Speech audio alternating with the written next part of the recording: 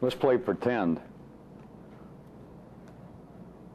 Either pretend or I'm going to tell a story, which is pretend.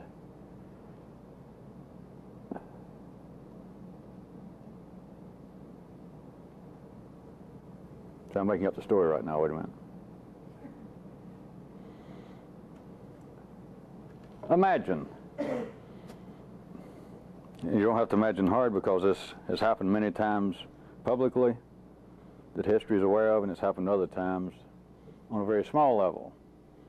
Sometimes it's referred to as religion, metaphysics, philosophy. Now, of course, the times you hadn't heard about, and so it doesn't have to be called anything. But imagine, what if this thing was religion? I'll try that for a second. If I don't like it, to hell with it. If this was religion, then instead of me just referring to it as this thing in life, speaking and radio station WDNA, we'd be talking about the guides. All right, how about sometime, even right now, maybe, the guides talk to somebody. They talk to somebody in this time zone, this part of this body, this part of the planet. And the guides started telling this person stuff. I'm talking about real stuff. Not just low rent stuff, but real stuff. And the guides started telling this person specific information about the very things that have always been considered to be the pressing questions, revealing to this person, I can't believe I said revealing, telling this person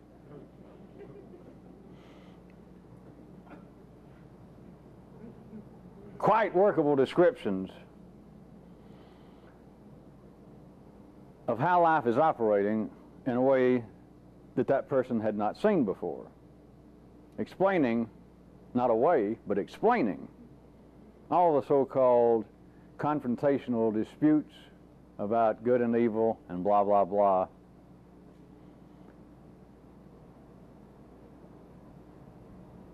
The very things that theoretically humanity wants to know, and the kinds of people listening to me and watching these tapes sometimes, the specific things that you always thought you wanted to know, that you thought this was about. Specifically. If I didn't cover it, let's just plug in your own kinds of questions and interests that you had at one time. But imagine that the guides was telling this person the very things that you always wanted to know. Now what? Right, historically, there seemed to always have been, if we're going to take the great examples, which you know as well as I do, the apparent great examples, these prophets and religious leaders, sons and daughters and nephews of the guides that show up periodically, apparently. There seems to be several courses, little dramas that play themselves out. There seems to be a slight turn taken, if we're going to talk about one particular area on this planet. Some group of people, some community in the largest sense of the word, had been worshiping papier-mâché donkeys and brass monkeys, soupy sales, progenitors, and then apparently this person comes along and says, nay, nay. You've been wasting your time. There is a new guide. There is a God that nobody knows about, and you have been ignoring him, as they used to call God, him. And I'm here to tell you some new information that's going to make a lot of sense. And if it doesn't make a lot of sense, at least it's going to scare you out of worshiping these gods and worship this God.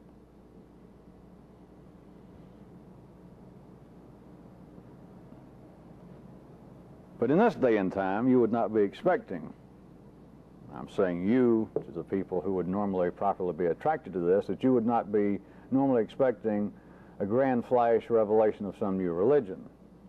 That all of you are expecting a more low-level, semi-personalized confrontation with a swami, a guru, some enlightened, awakened person who had been shaken into some superior state through, perhaps still a lesser known, but still through a sequential, horizontal line of teaching, going back to some ancient hoary times when all of this with supposedly common knowledge before we fell into some disreputable state.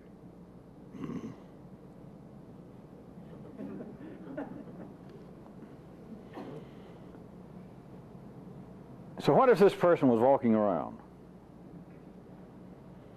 and life told the person almost everything that they wanted to know, almost everything that you think you want to know? All right, this is the kind of story, if you can hear me correctly, that all of the great religions were based on. Even the well-known and lesser-known swamis, gurus, prophets, etc. That in some way there was a message from higher forces, higher sources, to this person, and then they told other people. And other people, verily, verily, said, boy, are we glad to hear this, some group of people, that this is what we have been waiting for. And it would seem as though that the guides had some purpose in mind. In fact, these so-called gurus, prophets, etc., always said there was some purpose, that the guides gave me this message to show you the error of your ways, to show you that you've been worshiping false gods and you're wasting your time. You're diluting the kinds of energy that man should be using for higher purposes. Or it says, God sent me here to warn you that enough's enough.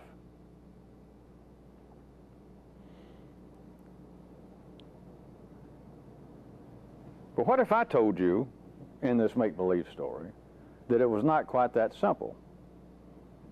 And in fact, when it appears to be that simple, you're dealing with very low-rent information.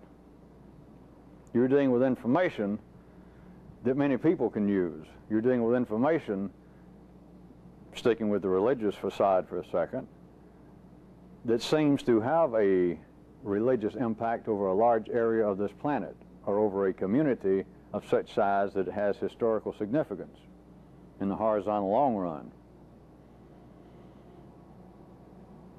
But may I suggest to you the possibility that it is truly not that simple, and that if we were living under the auspices of gods, then I would have to tell you this, that there are overlooked aspects of the stories all the way from so-called Hinduism to Christianity about the anti-gods, or in some other parts of the world, aspects of there being multi-headed gods that have certain duties specified and split up amongst more than one god. I would have to suggest to you, going from, I'll say, Hinduism into the story of Christianity, or even the Old Testament, forget Christianity, the Old Testament story of God throwing out one of his drinking buddies who started getting too smart, or who started getting too arrogant, who did something, and he threw him out. And that was the beginning of good and evil, according to some stories. I would suggest to you that it is not quite that simple, that the gods would not be revealing, or a god would not be revealing some sort of information, period. If such a thing went on, it would be more in this matter, that a god was revealing information, comma, while another god was revealing, vis-a-vis this aforementioned information, revealing disinformation, different information, conflicting information. I would also suggest to you another possibility verbally, that if a god was revealing specific information of some kind, then there would be another god somewhere also revealing somewhere to man the message of don't listen to that other. Do not listen.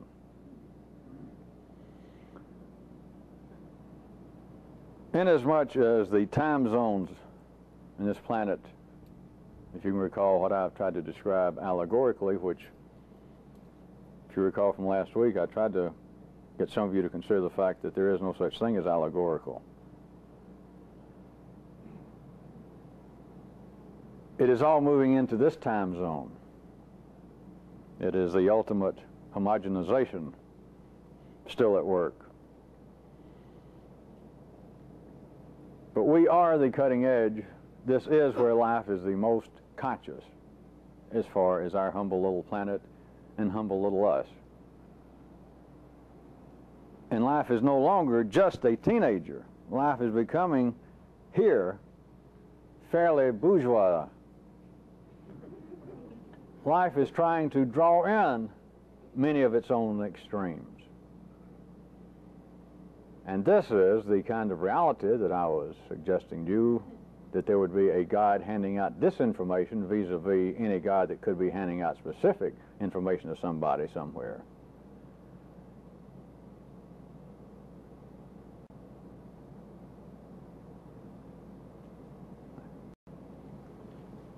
Let's carry the story a bit further. Still assume that there is somebody in this time and place, this little story I'm making up, that if we were under the prevailing influence of gods or a God, and this God was telling this person all kinds of information, and it made perfect sense.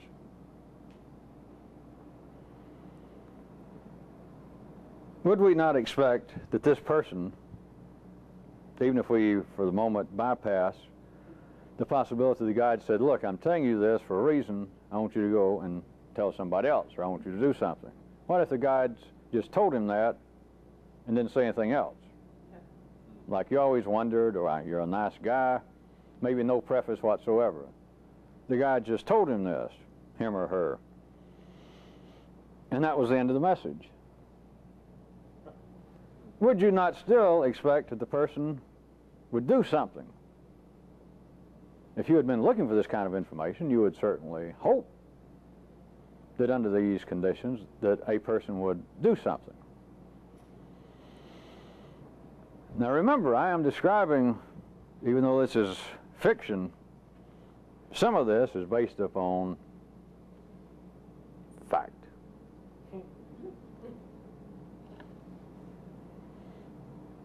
One of the facts inherent in my story is what I'm describing, that this fictional God told this fictional person the very specific answers and explanations to everything that you want to know, and all other, how about this, intelligent, right-thinking, concerned, humane people, men and women of this planet. Accept that as an absolute fact. Now back to the fiction surrounding this fact. You would then expect that the person would do something. Write a book, give a lecture, say something about it. Would you not? I know I would.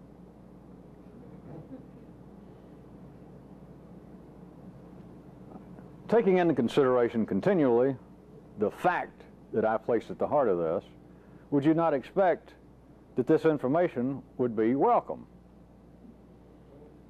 That there would be not just groups of people who might be hearing me and who thought that their life had been specifically destined in some way to pursue this sort of unusual activity, but would you not think that large numbers of people, if not everybody, as soon as they heard about it, would say, verily, verily, splendid. Beautiful, may I take notes? Would you record this? Would you write it down, just what you have said, so that I could have it? This is the very things that I have thought about periodically and wondered about, and by God, you just answered it. Surely I don't have to remind you people that we are really in the land of fiction now. But verbally and sequentially, does it not make a lot of sense?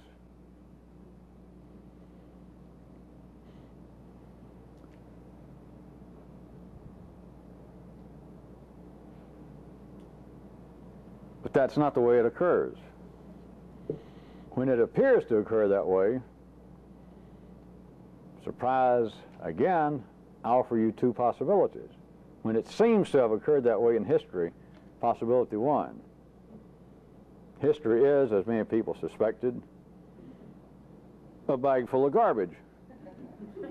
I think the accepted intellectual description of those who naysay history. The second possibility is this.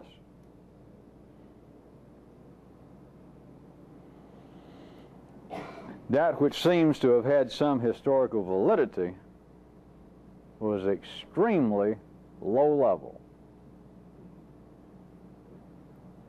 But if we take the historically accepted examples of all the world's major religions and all of these apparently great people of the Buddhas and Moses and Jesus and Muhammad and so on, then apparently my second possibility offered to you must be fatally flawed. How could that be low level when it, by all accounts, not simply from the adherents of the particular religions, but by general account, there has been almost indescribable impact made upon the history of man by Judaism, Buddhism, Islam, Christianity. That you could say, at least in the Western world, that the church, the Catholic Church, had a bigger impact upon history, just for one example, than every king and prince that lived for 1,500 years. That all these men and reputed one or two women slipped in that dressed up with funny hats and shoes had more impact in the horizontal world than any king, than any combination of kings, or if you put together a combo of kings, a team of kings. And furthermore, you could say, look at the, if you're an ordinary person in my piece of fiction, you could say, look at the great cultural impact it's had. Look how much religion X has had upon our everyday thinking, our mores, our laws, etc.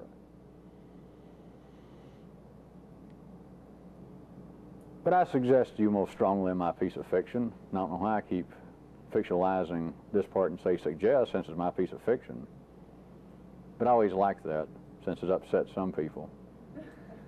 And the rest of you, it leaves the door open. I suggest to you that that's not far removed from an absolute fact. That is, my two possibilities, that one, you should just ignore history.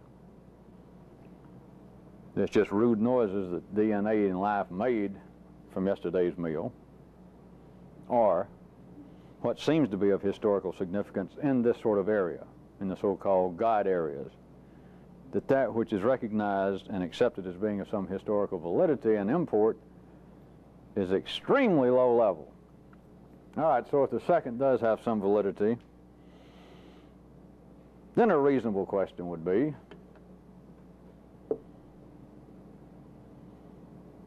if that's low level, where is the high level? And I tell you that the high level hardly exists. The high level would be hidden somewhere within the creases and the folds of the first scene of my continuing piece of fiction. That is, of a God, if we were under religious conditions, telling somebody everything that you wanted to know. Everything that the person wanted to know, everything that humanity wants to know, at least in that part of the world, in that general time zone, and everything that you wanted to know. That's the high level. But you don't hear of that.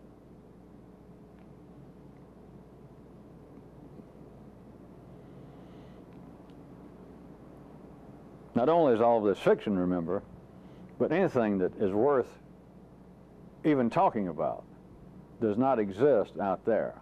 I'm not talking about this fictitious person and religions and so-called shortwave prophets. We're talking about something else.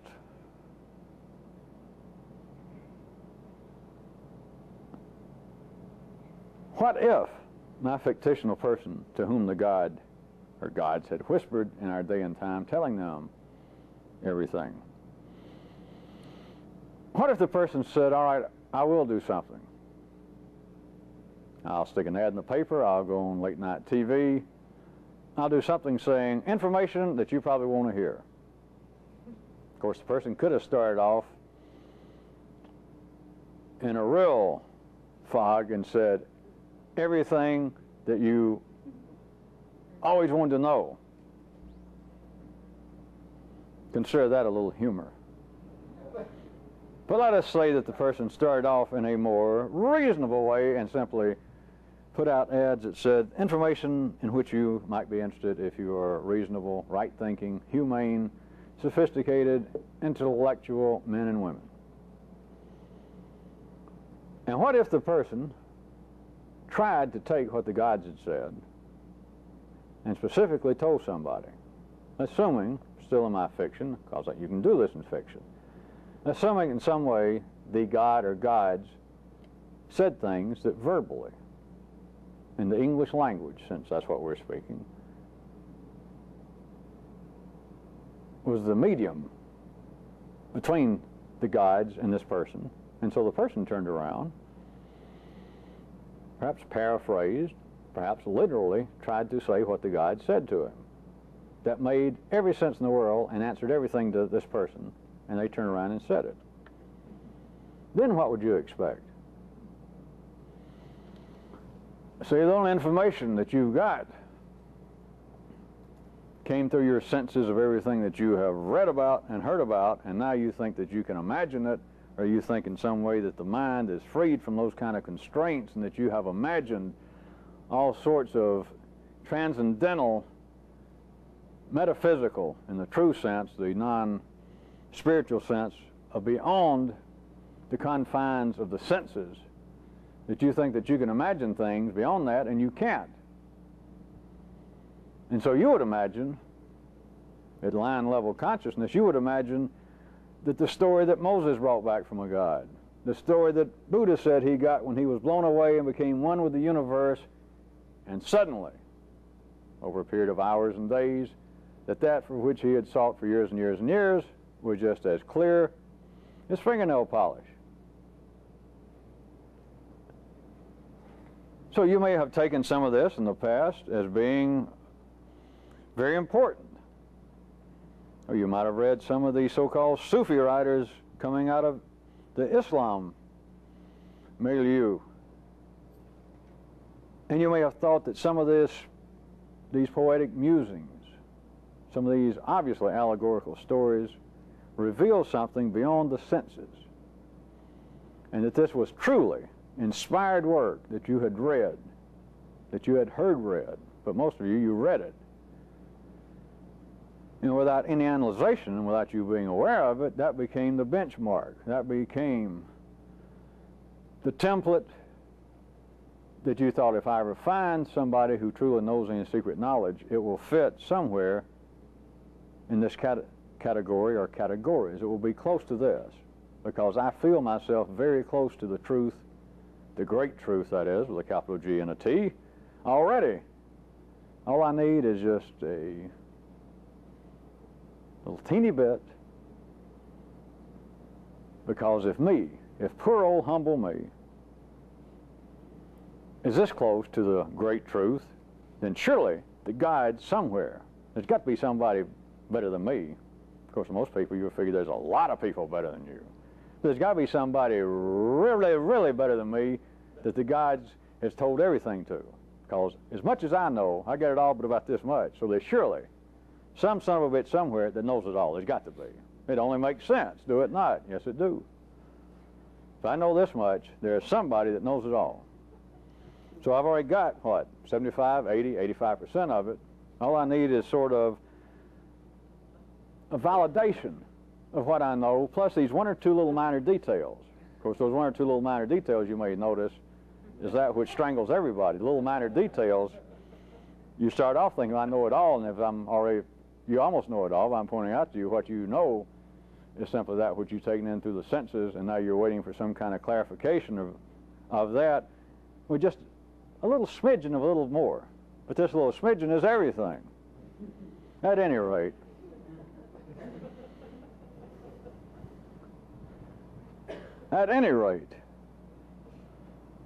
then if my fictional person to whom the gods had talked put out the word and he said, I'm going to tell you everything that you want to know that's worthwhile. I'm not going to tell you necessarily what size the Corvette engine is going to be in 1992, but the kinds of things that you, serious, right-thinking, decent, humane, enlightened, sophisticated, spiritually hungry people consider to be the burning questions, I'm going to tell you because I know. And I know, not from reading, I know because the big guy told me. Me! Not in a group. I didn't learn it in some cave. Whatever reason, he set me down, he said, look, here it is, and so I'm going to tell you. I'm going to tell you just what he told me. And I know it's true. So then you're prepared, let us say. You say, okay, I'm ready to go. I brought along one index card because since I know about 85%, all I need is tell me that little bit. Go ahead and do your regular speech, and I'll listen. And all that's going to take is, you'll assume that the first part's going to simply be a validation of everything that you think you already got down. And so you'll be able to just sit there and go, yeah. And just hold a little index card, and you're just waiting for that little modicum of uncertainty. Ha. That, all right, he'll finally get to that. And he's going to say, all right, and here is the kicker. And then you'll get that down, and it'll all be very clear then.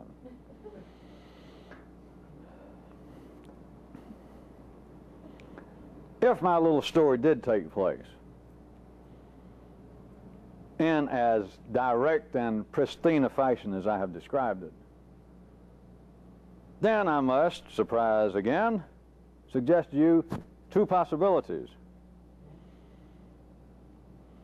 One is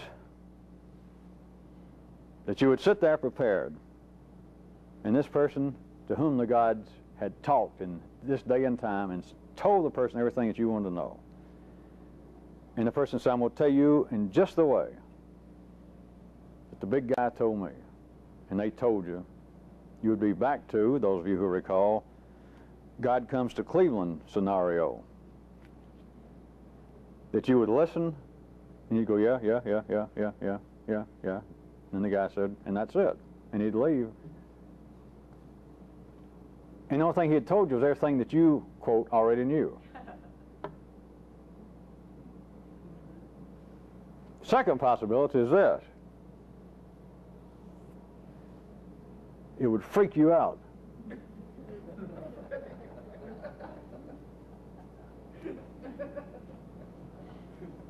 And I know that term arose a couple of decades ago from a so-called drug culture, but I can't really improve upon it, and I've always liked it.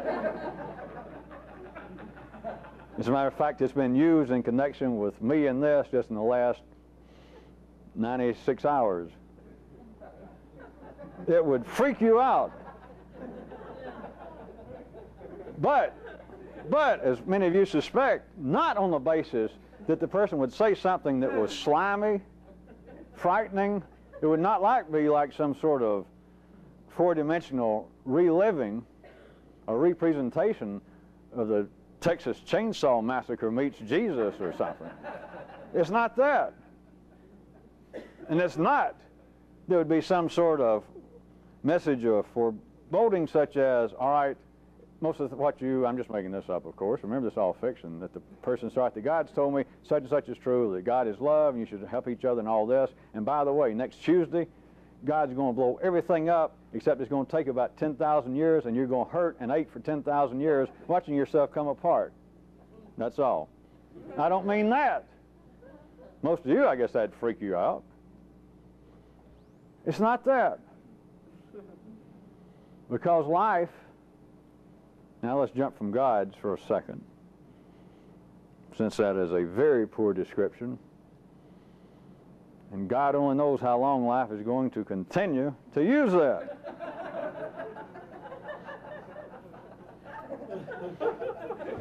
I could say, thank God I don't have that much longer to live and I don't have to contend with it, but it looks like it's going to go on and on and on and on.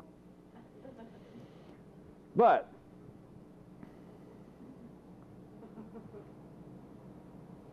look at it now as life, the description I have given you.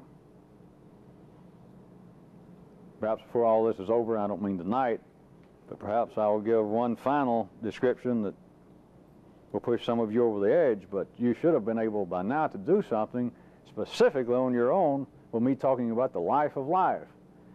That it is an apparently closed system as far as consciousness as it's best, at its ordinary best, can perceive it as a closed system, that we're not dealing with forces. Read gods outside the system, such as Michelangelo's great of a big old god going wham, and off the tip of his finger comes all of this. You cannot use that anymore, not a few people. That is not what the gods are talking about. If this was religion, I would tell you, as I start out my piece of fiction, that the God. Now remember, I'm making this up. I'm saying if it was that way, then I'd tell you that long before I met you, the God. He didn't fool around with a burning bush, and he didn't give me stone tablets because I got a weak back anyway. That he told me that, hey, I'm a new God. No, I'm a God for the times. I'm a God who keeps up. I trimmed down the lapels, no more bell bottoms, I'm up to date. The gods everybody's talking about, forget it. I'm not interested right now in stopping and really going into this, but I'd point out to you that the old things, Moses, in certain respect Jesus, Muhammad, at the beginning of all their message is, hey, here we are worshiping this God or these gods, but look, all we're doing is we're fooling around with non-gods, bad gods, weak gods. The God talked to me, and he said, do away with this. Now you can see it. It's not really a right angle turn, but you can see the beginnings of all religion. You can see it with Buddha, insofar as what Hinduism seemed to be at the time, that it went from, here's what everybody is doing in this group that I'm talking to. And it's wrong. We're worshiping, you people are worshiping, studying, listening to the wrong gods, or gods that are outdated. And so it was a slight turn. And if this was religious times, I would tell you that everything that I've told you up until now, everything that I know, everything that I can see, everything is on the basis, not in some way to give some new description to Christianity, to Judaism, Islam, etc., to any Sufi stories, to any Gurdjieff stories, to any type, sort, stripe of any so-called esoteric, exotic, metaphysical, spiritual, religious teaching that anybody's ever heard of. Ever. If we were under those conditions, I would have to tell you that this is what happened. Remember, this didn't. But if we were under those conditions, I would tell you that God came and told me, look, and that he and I sat down, had some coffee, and we talked, and he acknowledged the fact that I knew enough about all the major religions to get by, and I could fake it, and that I understood other things that I didn't get out of books, and that, you've come a long way, baby, and you've done all right. But let me tell you, all that I'm going to give you the answers to, but it's got nothing to do with that. All that's gone. That's outdated. And it's in a completely other direction. That's not true. It's a right-hand direction. It's the best description I can give you in the three-dimensional world. It goes off at a right angle, and then it disappears. That would be a religious revelation, if that's what this was about. If that could be described, I assure you that it would freak you out. Remember, that's the second possibility. The first one is, hey, what else is new? It's just somebody else saying, hey, religion's no good. Or this religion's no good. Everybody's heard that. As soon as the first guy stood up and said, hey, I just invented something new. I invented religion. Before the hour was out, and he told somebody that he just told it to went, well, wait a minute. If some of you people here in the crowd think like I do, this man has just invented or discovered something that's, I think, potentially dangerous. And so I'm in favor of non-religion. Would everybody who agrees join me? And so his original crowd, of whatever X was, a good portion of them ran over within the hour and joined up with non-religion, anti-religion. But since this is not religion, and we're back to my description I'm reminding you of the life of life, the body of life, which is splendid. I never have gotten down and drawn it out, and diagrammed it, and I never have gone into great philosophical descriptions. But it is apparently, which you need to see, apparently, compared to what has been the gods before, the forces before being outside the system, there is no out there. There is no out there between you and life in the equation of I plus not I. There is no way to separate yourself from that. If you don't have some continuing hot flash of that, it's a real shame that you are a fish indivisible from water.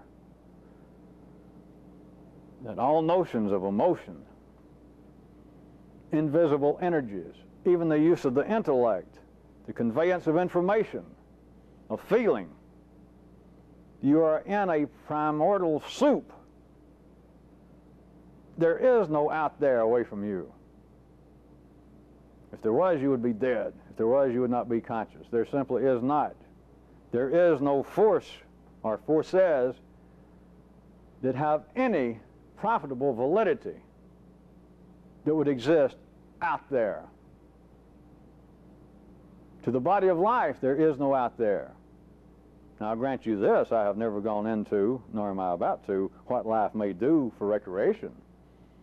That if life is playing softball somewhere, then compared to us, of course, the softball is out there. But you don't know anything about that. As far as the body of life is concerned, there is no out there to it either. There are no places to look for forces, much less guides. Out there, this is not poetic, this is not allegorical. As far as consciousness can see now, there is no out there. None. Not just here, but there is no out there for life. Apparently. So this secret information, why would it not have a direct effect on you or even large numbers of people? How would it fall into the two possibilities I mentioned to you, of it being old hat and yesterday's news, or it would freak you out? Yesterday's news is always accepted. Thus is life predictable. Thus can you go rent a boat down in the islands, and after hungering for some news when you thought you wanted to be a semi-hermetized recluse, and you dig down in the bilge somewhere after a week and you find a paper, and it seems all right until you realize after reading it and rereading it several days and keeping up that instead of it being 2 weeks old, you find out it's 5 years old. Nobody ever took me up on it. I gave to some of you a new business idea. You know how hard it is nowadays to get good reception on radio, and you're traveling in different cities, those of you who are news hounds. Is it somebody, you're to make cassettes of an all-news station right here in your city, and then sell it to people so when they're out in the boonies between metropolitan areas and they hunger for the news, they can whip it out and stick it in and hear the news.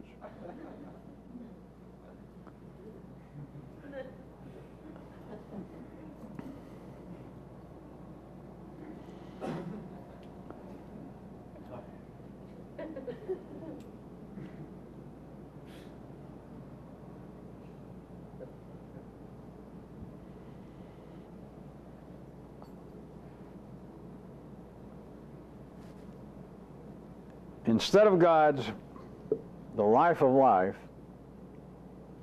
which has a parallel to the life of an individual, if you know how to interpret it, which I constantly do, 95% for you, is what I call sketching and asking you rhetorical questions and giving you suggestions.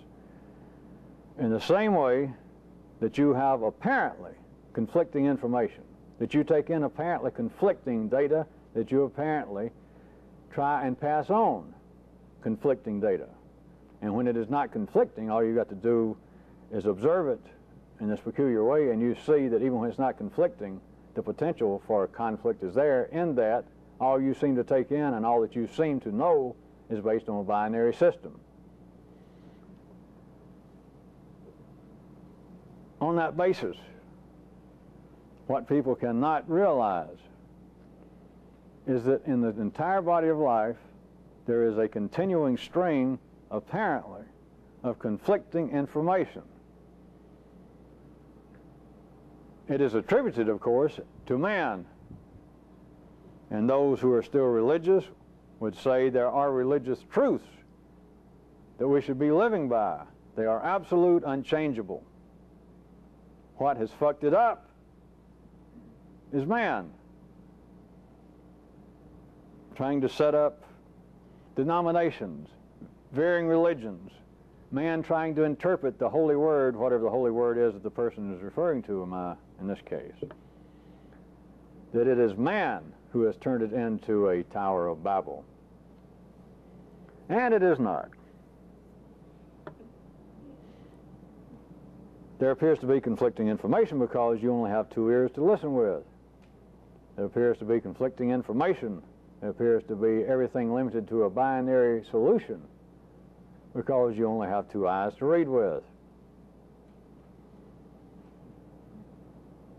No one who is still wired up, produced by life to operate in the religious field, no one can in any manner codify all the information. They cannot, as they would be wont to say, they cannot hear the voice of God. All they hear is the confusion of man. Or they might say what we hear is the confusion of the anti-gods, the Lucifers and the Satans and the devils and the demons. We're hearing babble. We're hearing balderdash, and it's drowning out the beautiful voice of the gods. And it's not.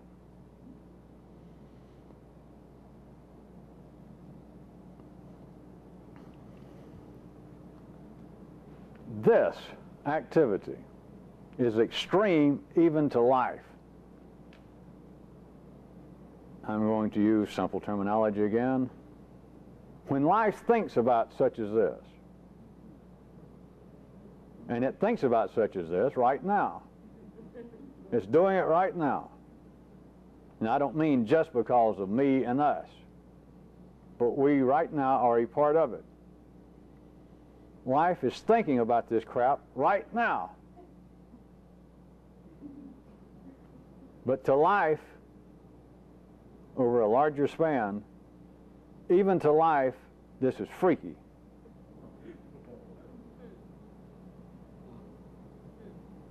That does not sound very philosophical or religious, I'm aware, but trust me. This almost freaks life out. And the proof is all around you. Many of you are now so far gone in this that tonight, anytime we meet, anytime I talk, it's not freaky. Many of you are so far gone that you do not understand that if we took just an average night of us getting together and me staying up here and pacing around and talking, we do a nice little logo, put a name on it, put it on television. Many of you are so far gone now that you don't understand that hit the screen. Better exposure than just opposite Dirty George on underground cable somewhere. That if it had a real exposure and people suddenly turned it on and kept it on, like here's a 30-minute show of whatever we called it.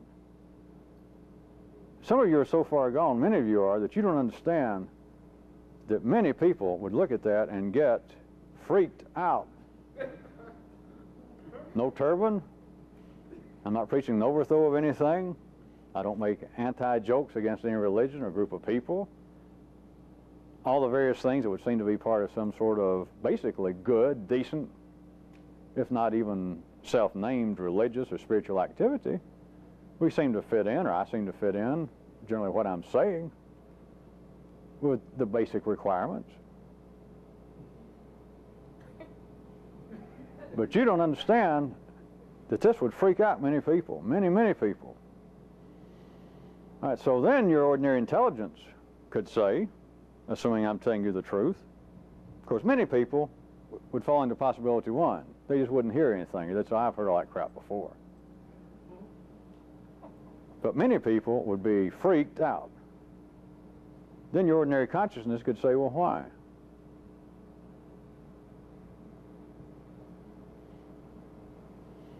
This thing is almost too extreme for life when it thinks about it.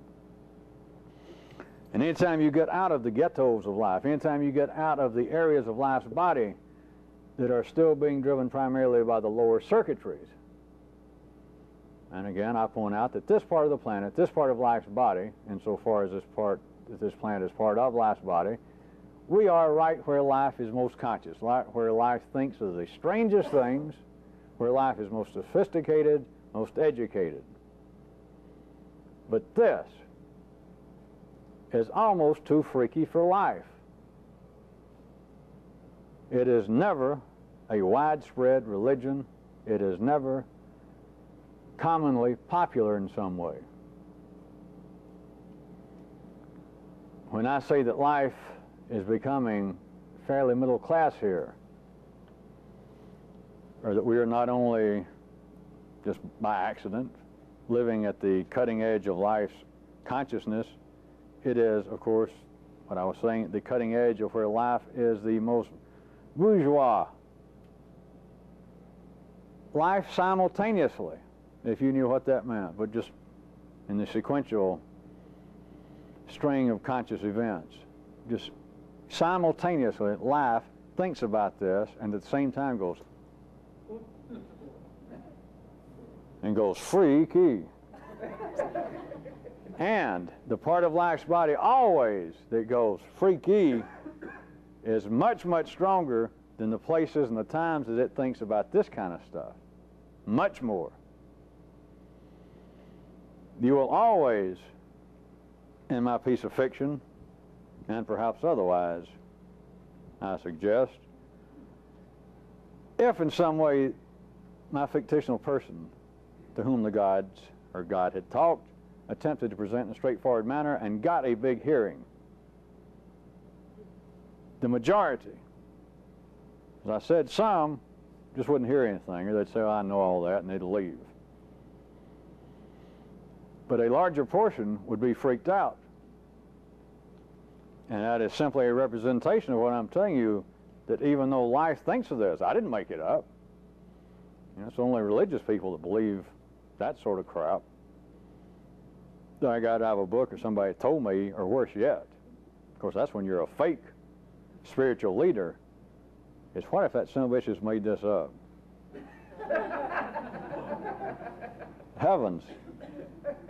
If you'll pardon my lapse into religious terminology, I say heavens. That is shocking.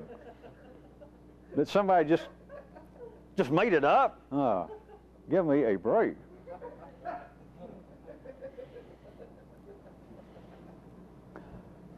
But the larger part of this accidentally fictional audience, I'm saying, that gave this message a big hearing, the stronger portion of them, whether we be speaking in numbers or otherwise, the stronger portion of them would be freaked out.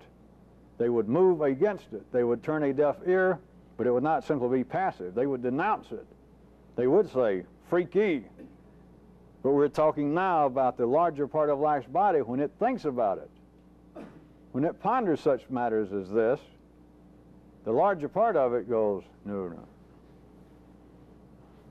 Not when I've just moved into a good neighborhood, got a good house now, the jobs, I can quit working 2 jobs, the kids are back grown, got a little money saved, might buy a boat. No.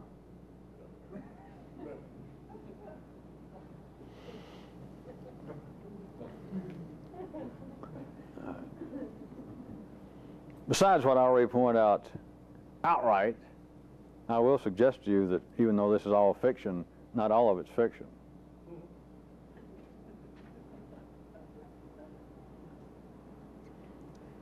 There is an absolute schedule at work under which everyone must operate.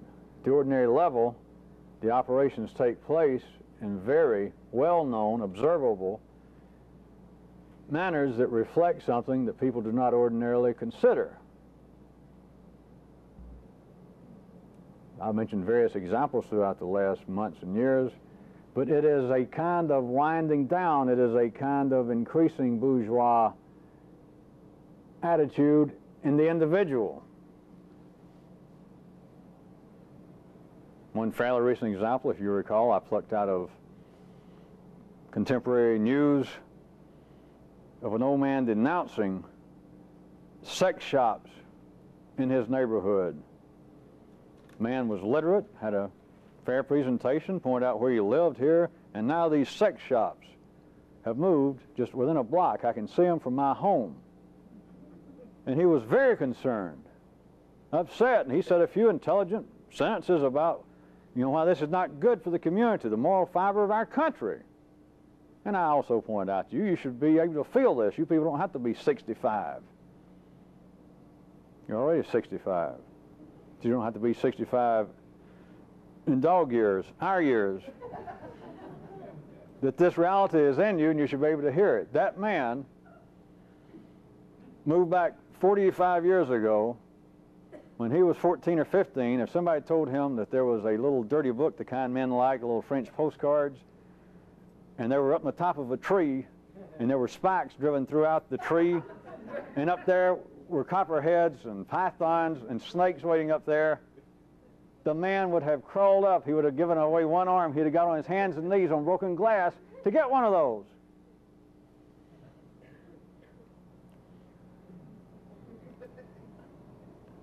There is the same reflection in life, but you've got to watch it, to where life does not operate in the same way that people do not operate. Most of you are now just still having to take my word for it over a wide period of time. None of this operates in a sequential manner, as it appears to. And so I was about to say that life goes through the same kind of process. But it is not sequential, and there are parts of life's body right now. That is, there are people on this planet that would crawl through quicksand, broken glass, to find the little dirty books the kind men like. But there are other parts of the world, to wit, right here, that most people nowadays, instead of being 65 and worried about down the street or across the street from you, most people nowadays would not walk across the street to pick up one if you saw it in the gutter. Most people have seen it so much now, it is so common, that even at an early age, you don't have to be 65, but very few people now would exert any great effort to pursue such as that. But all this goes on simultaneously when I say that life in our part of its body, in our time zone, if you can still take that picturization, that there are time zones on this planet, which is simply a part of life's body operating simultaneously, wherein it may appear to be 10 o'clock here, and just as valid, it is 9 o'clock right to our west.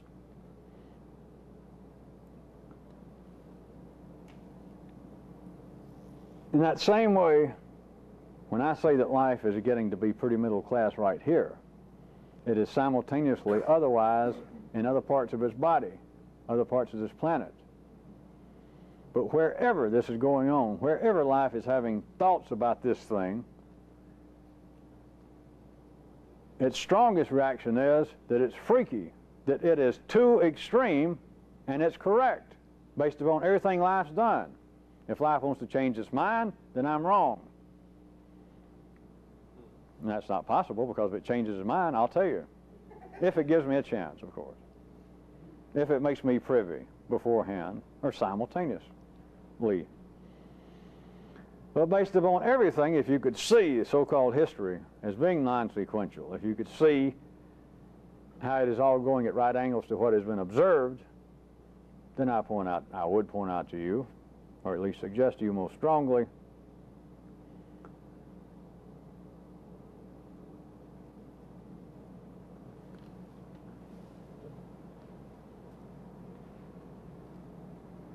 that wherever this has popped up, wherever you imagine it has popped up in your knowledge of history, which I again, must tell you were the low levels.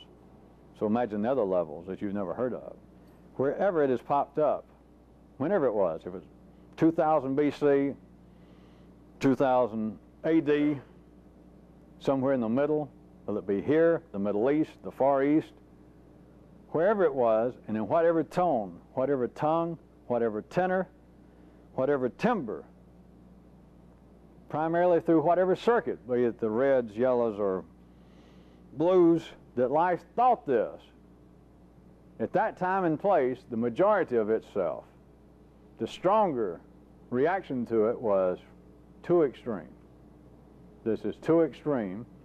And what I'm telling you is that was a fact based upon what has happened. It cannot be heard directly. It cannot be heard among large numbers of people. Life will not think about it in the same way for a long period of time. Life will not operate on it. Life will not move on it. And I'll tell you what's new about you. The continuing cry of people that begin to see and to hear something is, how can I increase this? And I try and give hints and encouragement. Life doesn't operate on it in the way in which you imagine that you would operate on it. That if there was a real secret, if there was a little pill to take, if you'd give it to me, by God, I'd take it. I don't care what warnings you gave with it. If you told me that that one pill that you've got has every possibility, just almost total assurance that I'll know everything I want to know, I'll take it. I'll take it. There's no such pill. If there was, you couldn't take it. If there was, you'd freak out.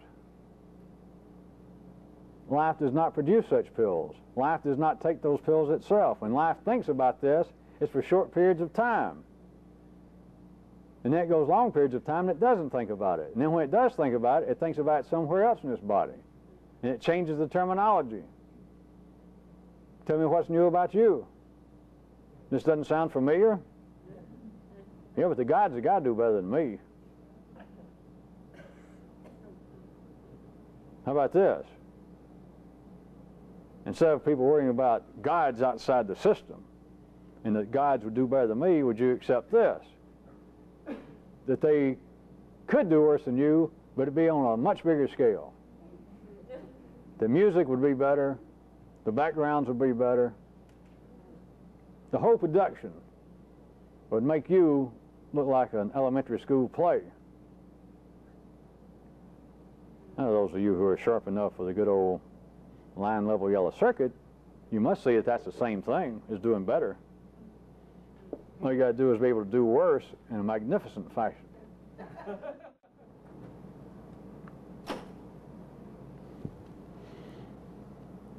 Let me take a few more swipes at my fictional story. What if this person that had been given this direct information in our day and time did decide that I should do something with this? Imagine any reason you want to, but I'm still saying, other than your old ideas that the guide said, look, I'm telling you this, but you got to go out and spread it. And I'm telling you this because I need it to be told, or whatever the story is. What if the guy just told the guy this, the person this? Then you can imagine whatever reasons you want to, if you believe in individual motivation, of why the person did it. But let's say if they do try to do something about it, or putting out signs advertising a lecture of some kind. Let me make up the story further. The person tries to tell some of it to people. In my story,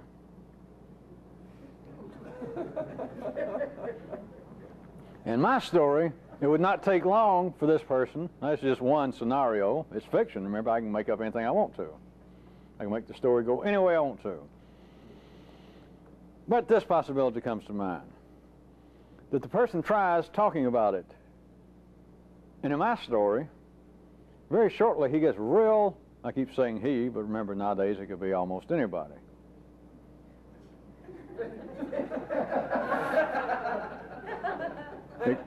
Except perhaps Billy Graham and Alexander Haig and, well, never mind.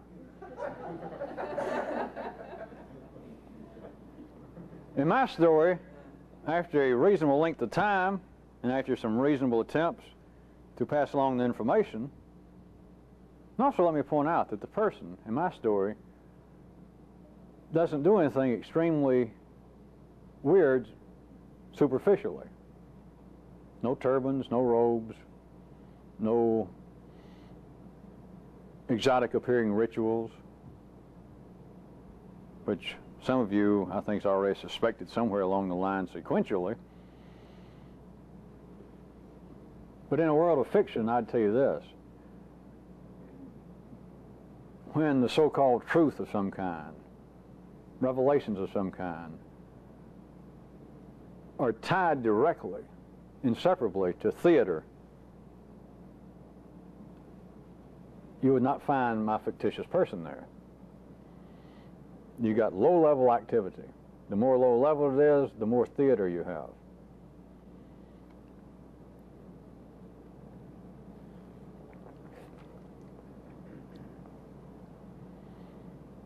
So my person, in my little story, no theater, just attempts to tell some people. And then in my story, after a reasonable time, after reasonable efforts, this person becomes, how shall I put it? I'm still trying to stick, say I'm back to my religious,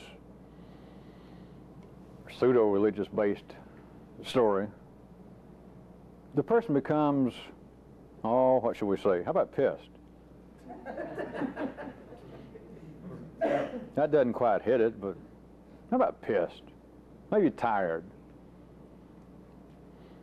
Not depressed, none of that ordinary stuff, but kind of in a real futuristic, militaristic, stand-up kind of guy, just kind of pissed and tired.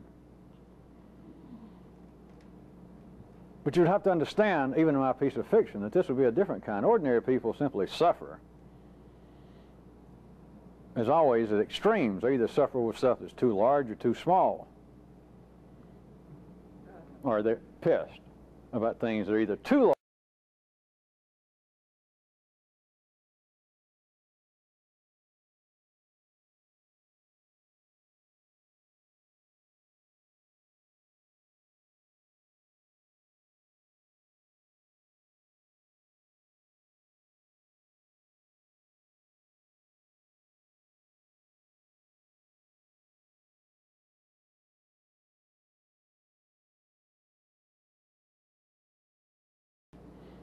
Not depressed, none of that ordinary stuff, but kind of in a real futuristic, militaristic, stand-up kind of guy, just kind of pissed and tired.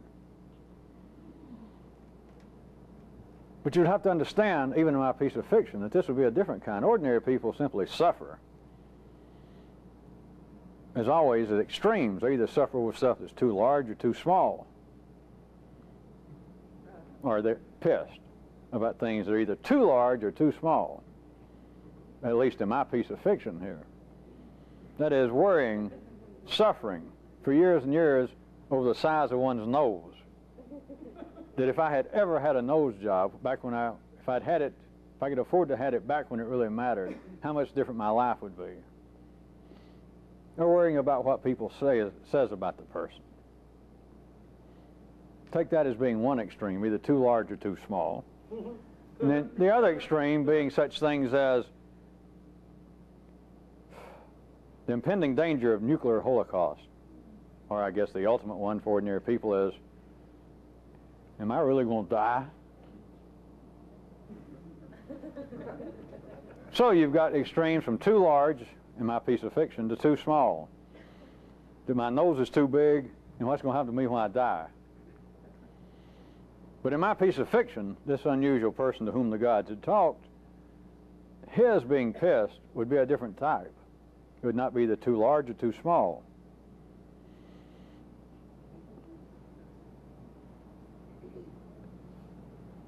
Then if he could find the gods in my piece of fiction, I suggest he'd be well within his rights to say, why did you tell me this?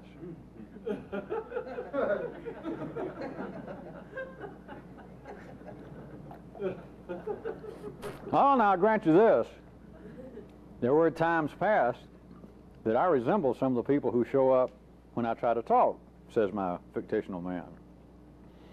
Now, I can recall I did go through a period seemed like everybody else did, similar to it, of wandering around here and there and reading this and that. And then you just told me, but what I want to know now is why. Now, I'm pleased. All right, maybe he'd say this. He gets the guides back and they sit down and have one other cup of coffee. And he says, all right, I was pleased. At that time, if you had asked me for something, I'd given it to you.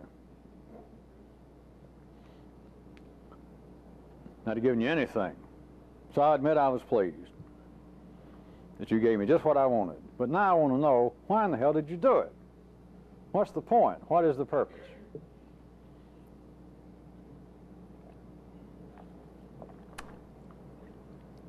Life can periodically think about this, but its strongest reaction to it thinking about it is that it is too extreme, and it almost freaks life out.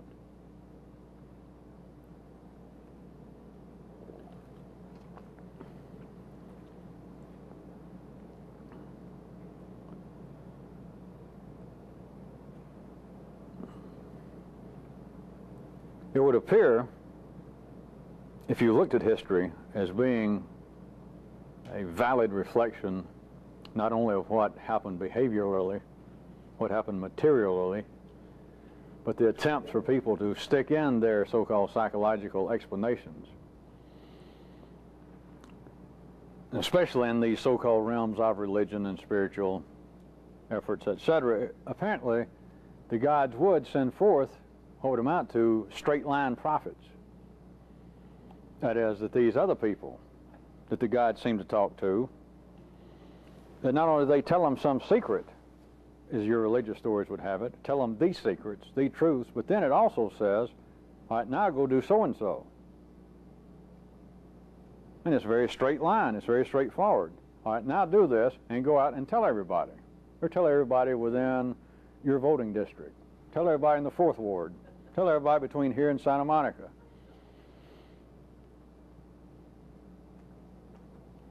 It would apparently be a real example of straight-line phenomenon. That the gods or a god said, all right, here is the information that you and a large number of people want to know. Here it is. Now go do so-and-so. And do so-and-so at the very least would be, go tell everybody because they've been waiting to hear it. And it will have such and such effect. Or if the gods didn't go that far, the person would go do it, and he'd immediately see the effect because everybody would say, verily, verily, hip, hip, hooray, for he's a jolly good prophet.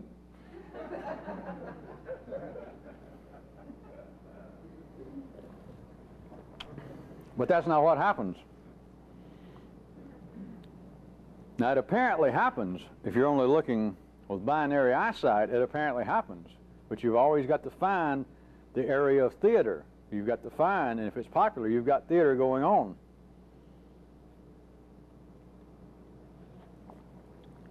It is low-level God activity. Back to my piece of fiction. But what appears to be straight-line prophets, straight-line metaphysical phenomenon, is very low level. It was not satisfying to any of you people. It is information that is fairly available to large numbers of people. It requires no individual effort. It does not alleviate, fill in any word you want to, suffering, doubt, ignorance, prejudice, hatred. It does not relieve it. It appears to be a prescription for it, but the cure is never forthcoming. But those apparently involved with it, those that say, and large numbers of people react to it in a positive way, those who say the gods have talked to me. And here's the presentation of it. There is also another aspect of it. It's at the end of the theater, at the end of the drama, in that particular case, life always crushes everybody. And I don't mean just by killing you. When you're dealing with what appears to be straight-line prophets, it always crushes them. That is, on their deathbed, they always revert back to their religion. And of course, by prophets, if you don't follow the terminology I was using right then in my prior description, is somebody who has apparently taken a turn from their religion. They're now apparently a new religious prophet. They're now a swami, a guru, but on their deathbed, unless they're struck down real quick by an oncoming freight train. But if they linger around long enough to be on a deathbed, they all go back to being Baptists and Catholics. They all become Orthodox again. They all become bourgeois. They all become middle class. This, all of you know, you new people, I remind you, this is not an attack on humanity. It is not a shortcoming of people. It is not me playing some new age Erasmus to a whole new generation of fools, but it is something that is not normally seen in this way. No matter how great the theater was, no matter the following, when there was an apparent straight line, prophet of some kind, religious person, revealer of some great truth, give him enough time to get on his deathbed, at least a couple of hours, if you're going, don't cut corners on me verbally, 30 minutes in. Long enough that he goes, oh, I don't feel good, and the doctor gets there and looks at him and says, I'll say, you'll be dead in an hour. And he lays down, which most people want to lay down when they find they're going to be dead in an hour. No matter how exotic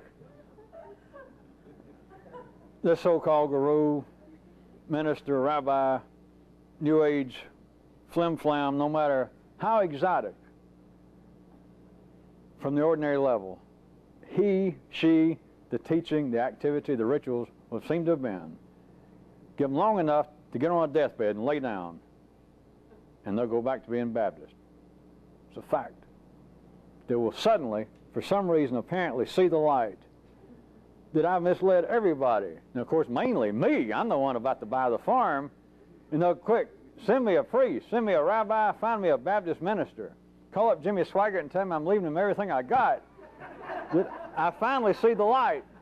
And I thank the Lords, I thank the gods for giving me this extra 30 minutes to come to my senses. Whew, what a close call. That is not an attack on some individual somewhere. That is the nature of life, finding things to be too extreme. That is the nature of middle age. That is the nature of, I'm pretty well settled down and I can't do anything that extreme. I guess it would give Karl Marx, if he understood it, it would just give him the glowing warmies that everybody finally becomes part of that same middle class. That everyone finally becomes on their deathbed, including life in his middle age, prim, proper, would not go into a peep show, would not have anything other than, well, perhaps a small glass of wine with dinner. Dope? No, no thank you, none for me. Adultery? I seem to have finally gained some stability, some semblance of sanity, now that I've gotten into my 40s. I do not care to be freaked out.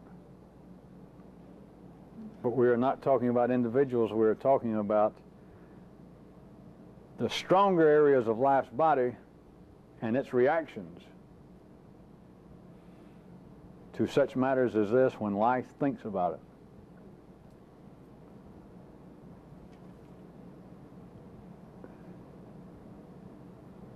Besides my made-up stories, there is some practical significance to this.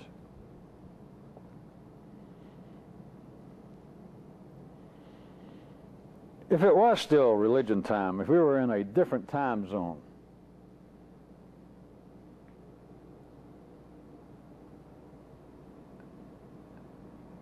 let me point out to you, remind you one more time, there are different time zones, and some of this is still contemporaneously valid in life's body.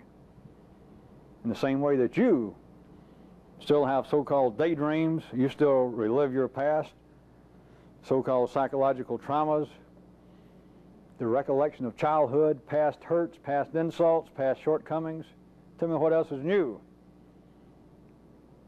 If you can do it, I assure you life is doing it, which is a cheap way of putting it. But there are areas of life's body contemporaneous with us sitting here now that are still operating in the religious zone, which is somewhere between Rocky Mountain and Rocky Mountain Revisited time, I guess.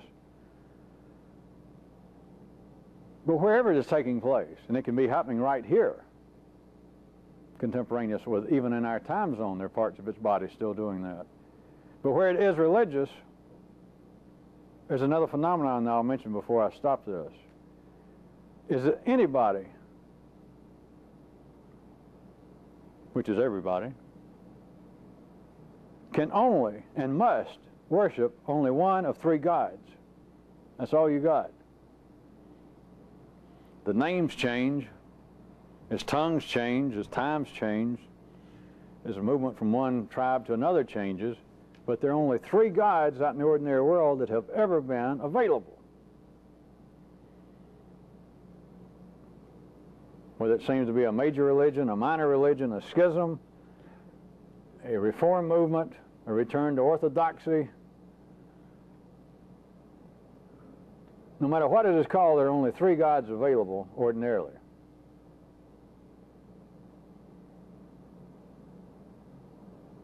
If through some curious quirk, the kind of information that life thinks about in regards to this sort of thing, if it did get out into life, if it did get a big hearing, if it accidentally got picked up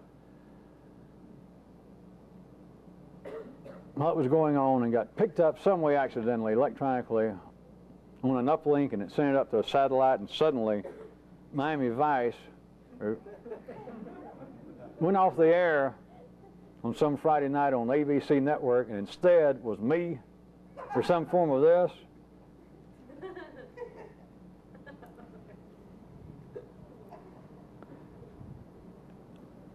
I say the major reaction would be freak out time. But what I was going to leave you with is not just freak out time in just the ways I described, but vis-a-vis me pointing out to you there are only three gods to worship available. Is it's freaky that everyone would take this as being religious, even though I could be hollering fuck, doing what little theater I do, that apparently I'm not a Baptist preacher. They would still take this as being religion. I don't know whether all of you know this or not. If I said, the opening, before the credits roll, before the name, if I said, listen, this is not religion. Or we had somebody better than me, we could dig up Frank Gallup with a good voice. Somebody say, this is not religion. As soon as I started, everybody would accept this as religion, because it is,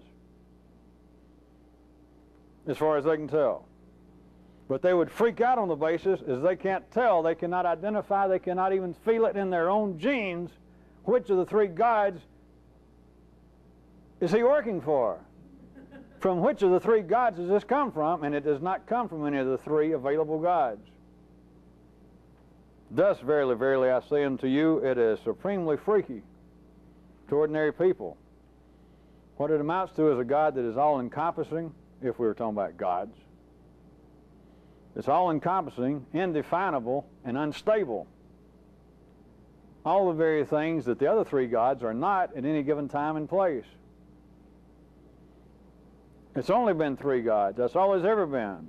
No matter if some apparent prophet in some tribe somewhere came and said, all right, we've been worshiping God X, God Y has talked to me, take everything having to do with God X and throw it out. All right, you might think, all right, that took care of two of the gods. But then according to history, 500 years later, 50 years later, this group of you-know-who's from up north on horseback, they came down and they took God Y and all the good work that they'd done then and just trampled it.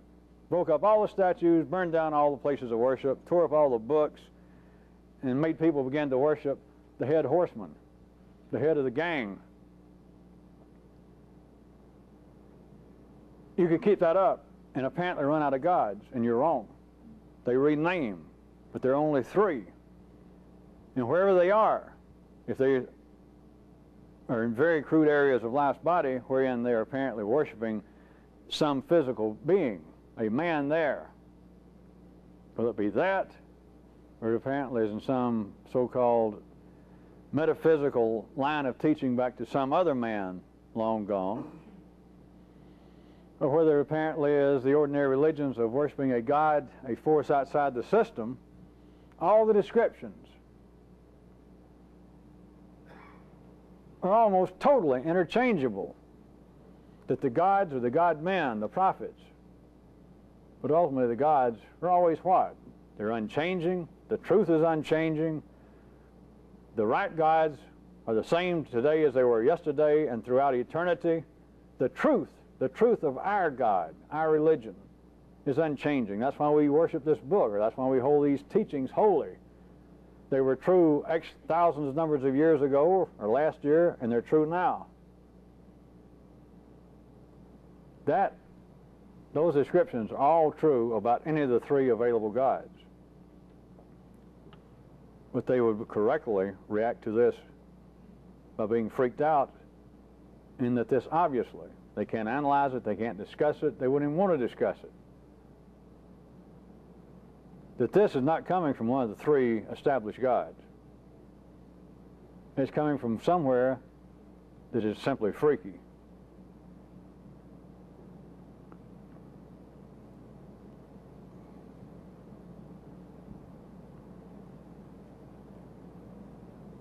I know I said I'd quit, but I got to give you one other piece since I'm talking about religion tonight. In my religious fiction, if there was a kind of religion, let me tell you about one other aspect. But now would be in a religion that would truly be freaky. If there was a fourth religion, a fourth God, in this religion, if my fictitious man or person finally got tired of being tired and pissed, and got pissed of being pissed and tired, his religion would have all sorts of things that I could make up. But one of them I just made up, which is going to be my PS to this. There would be an aspect of his religion that would be the tough shit aspect.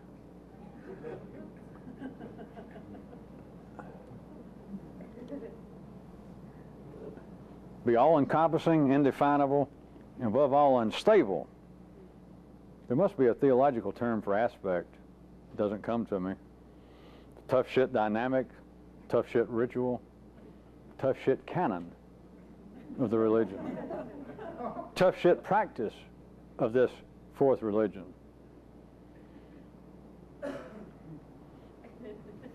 Even in the fourth religion, I'll leave it down to a binary process right quick. You'd have your choice that you wouldn't have the other three gods, the other three religions. You could either whine, fidget, and twist over apparently what life has dished out to you, or else you would holler tough shit and press on.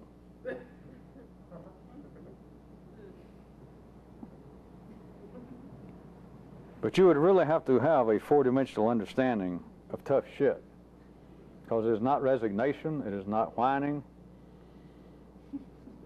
You would have to shout. It would have to be a rallying cry.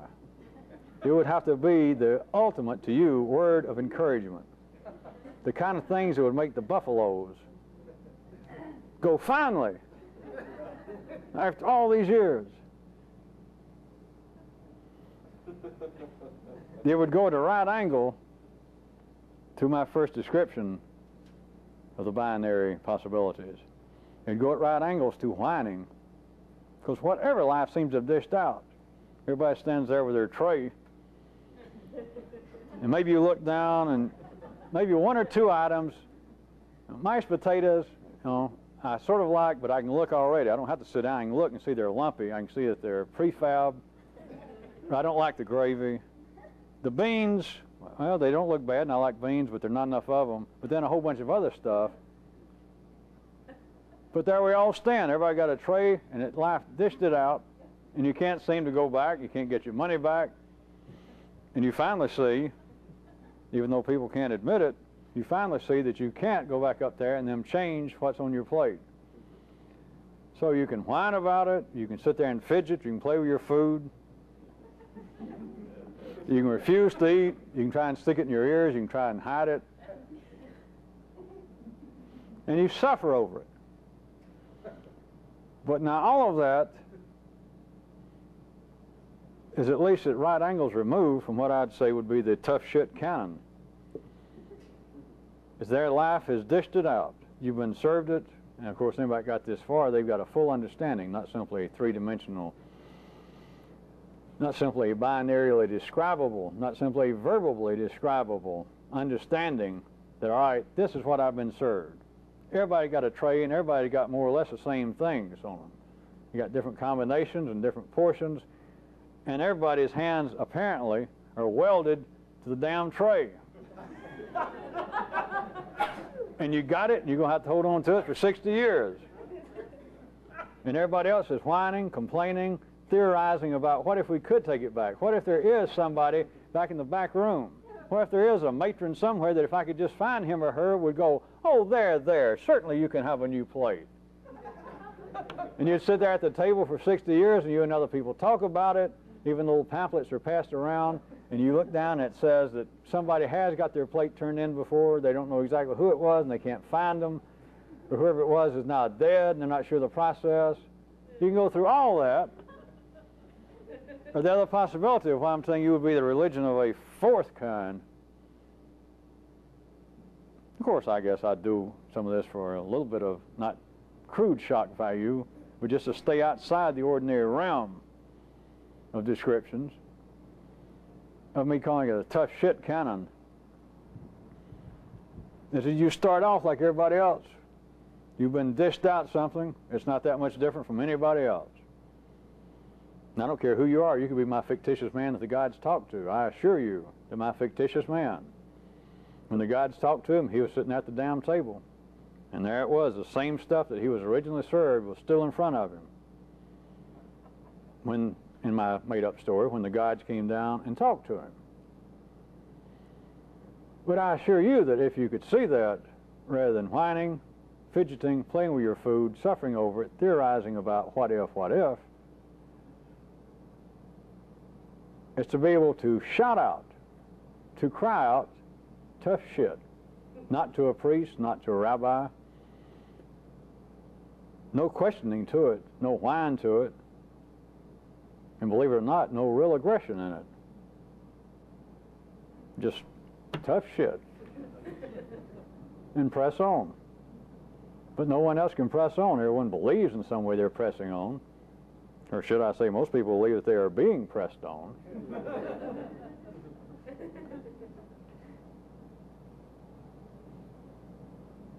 Believe it or not, all of this has very practical significance. And believe it or not, all this has something to do with what is taking place inside this activity and to many of you personally.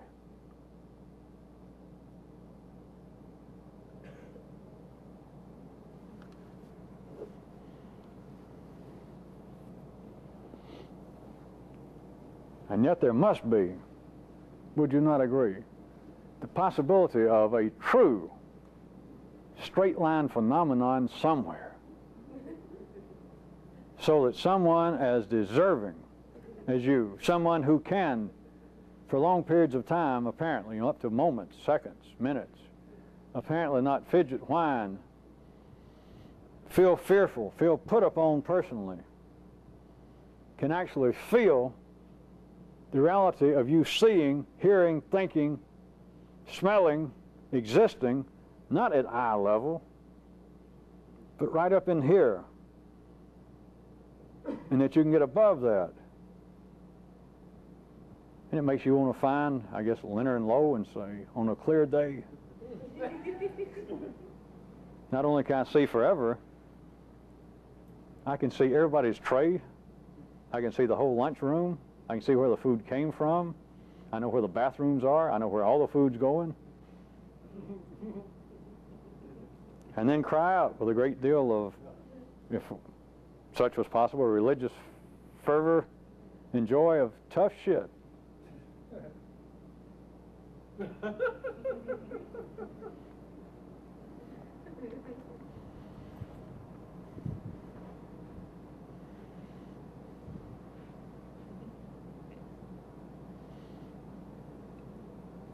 You must admit, those of you that have been here a few months, those of you who've been around me now for a few years, you got to admit it's been a freaky, if not weird, few months and few years.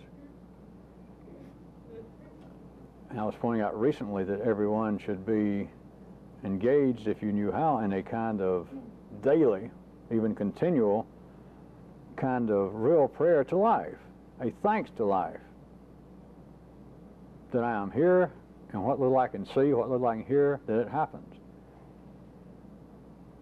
But that's why I hate to get sort of Mr. Nice Guy and use things about kinds of prayer and all that, because likewise, some of you should be getting to the place that you can almost feel a certain kind of, dare I say it, sympathy for my fictional person of feeling somewhat pissed and tired. Either pissed and tired at me because I'm not telling you enough fast enough, if you're the crude sort, if you're the kind still sitting there in the cafeteria